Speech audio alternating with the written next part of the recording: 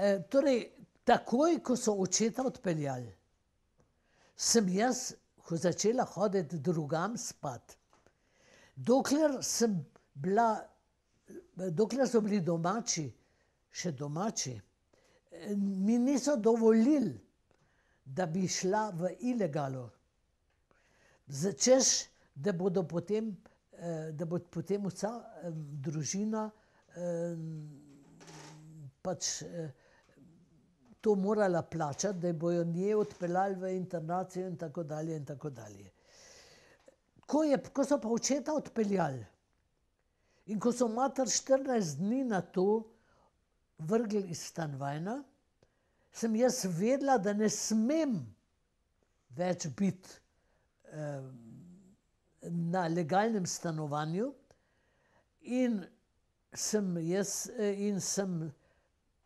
takoj šla k eni znanki, ki je bila članica Osvobodilne fronte, Erni Korjari, rekviziterki ljubljanske Drame, ki me je skrila in sem pri njej stanovala. Čez par dni, ko sem se k njej preselila, je prišel gestapo k moji mami, ki je tudi že ni več imela svojega stanovanja, ampak je bila pri svoji sestri in je spraševal, kje sem jaz. Mama seveda ni vedela, kje sem. Jaz sem bila pri Erni. Pač pa je mama sporočila, da me išče gestapo in tako sem jaz sporočila spet naprej svojim nadrejenim v tej mreži Osvobodilne fronte, da me išče gestapo in so potem od takrat naprej skrbeli za mene.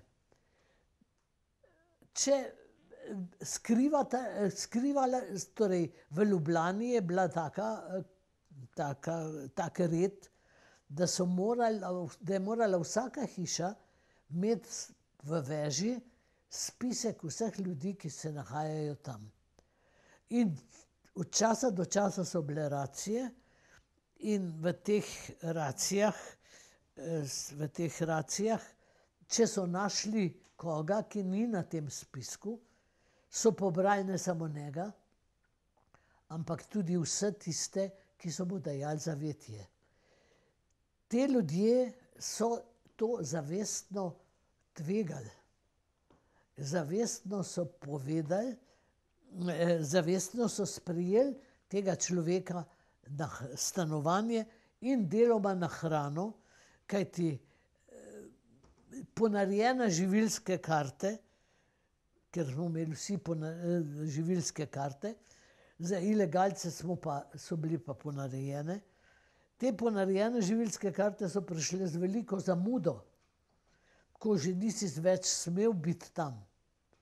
No in mi smo potem, ilegalci, smo se torej zatekli k ljudem, ki niti niso vedeli, kdo smo.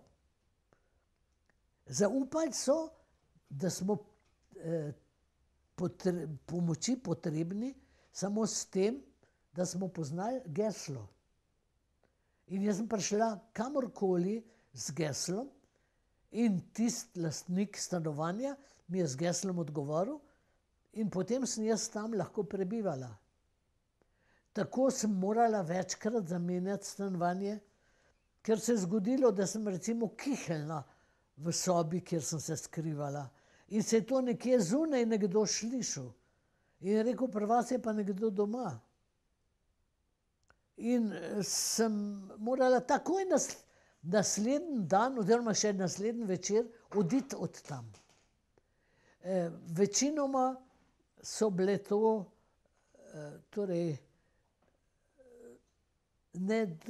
ljudje, ki, kot rečeno, niso vedeli, kdo sem. In pri takih ljudeh sem bila tudi takrat, ko sem končno po 4 mesecih skrivanja od hiše do hiše, od neznanega nezdrane družine do neznane družine, sem končno dobila nekega večera, nekega popoldneva je prišla k meni moja prijateljica Neda Gržinič in je rekla, danes zvečer ti bo prinesla kurirka Osvobodilne fronte, ti bo prinesla